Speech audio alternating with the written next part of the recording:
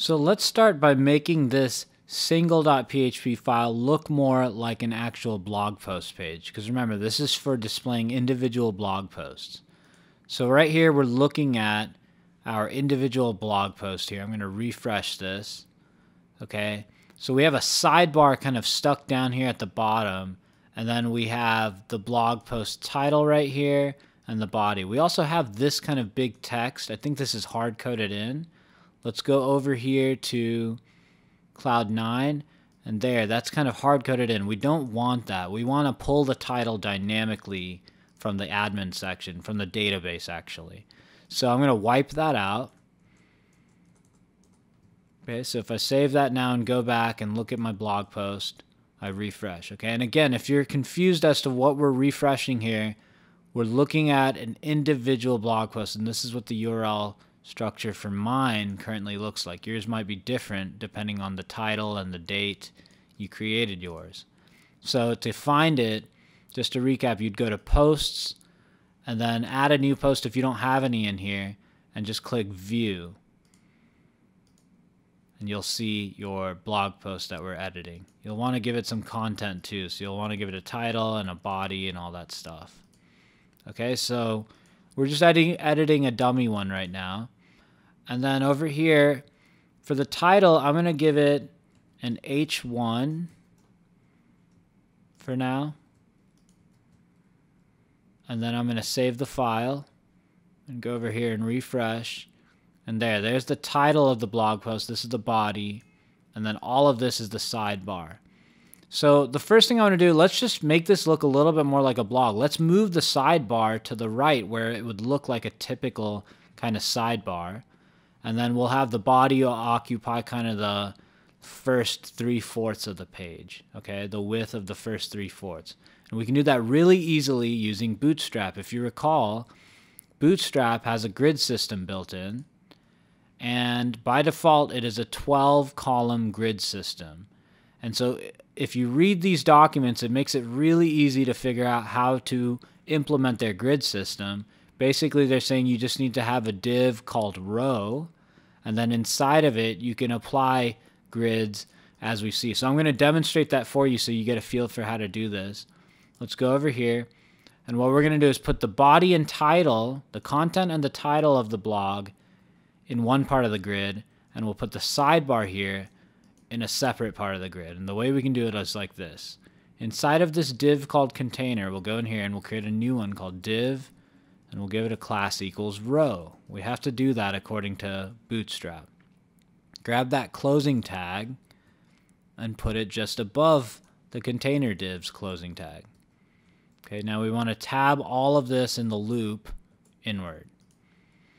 And then we got to do another thing. We got to go in here and create another div, and this time we're going to say class equals call for column dash medium or MD, and then 8 columns. Out of the 12-column grid, I'm going to reserve 8 columns for the title and the content, just the loop really, this entire PHP structure here, that loop.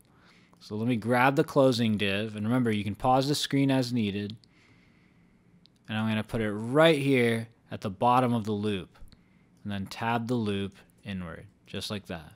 Okay, so we have 8 columns reserved for the loop, which is the kind of the title and the body of our blog post.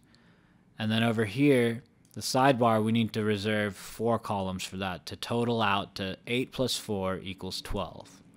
So I'm going to say div class equals call MD4 this time. And you have to make sure that these add up to 12 whenever you're doing this kind of column addition thing here, or separating things out into multiple columns. And we want to wrap that in there. Okay, now watch all the different div tags we have here. We have a lot working together. These are all closing div tags here. This one closes this. This one is closing the row. And this one's closing the container. And here's a good best practice is what you can do when you have so many divs lining up like this, because you get this kind of triangular shape in HTML quite a bit. You can do this. You can just add a little HTML comment. This is how you do comments. And you say row. so that we know, okay, this is the closer for the row. And then we could do the same thing for container here.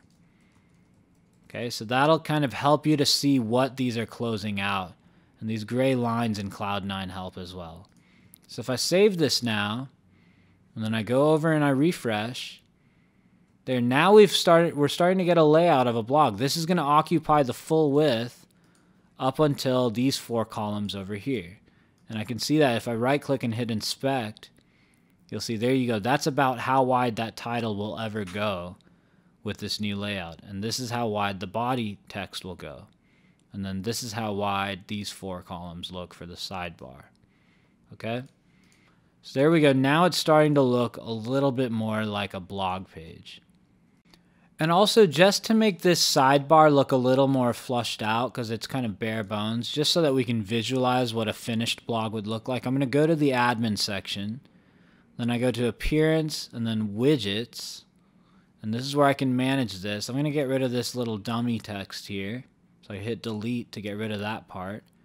And then I could add something like pages and list all the pages in my site. So I'll save that. And we'll just leave it like that and then go over here and refresh. And there we go. Now we're listing all of the actual page post types, which right now we have an About Us, an FAQ page, and a sample page. Okay, so this is a little bit more of a filled out sidebar just to show you. And again, if you add plugins and things like that, you could have live chat in here. You could have ads here. A lot of popular blogs make money from listing ads, right? So you could probably add a plugin that will host ads here, or you could manually put your ads in using this arbitrary text thing right here and drag it right there. And then you could just add the HTML for an ad and charge whichever company who's sponsoring the ad for that space. So I just wanted to show you what a filled out blog page would look like.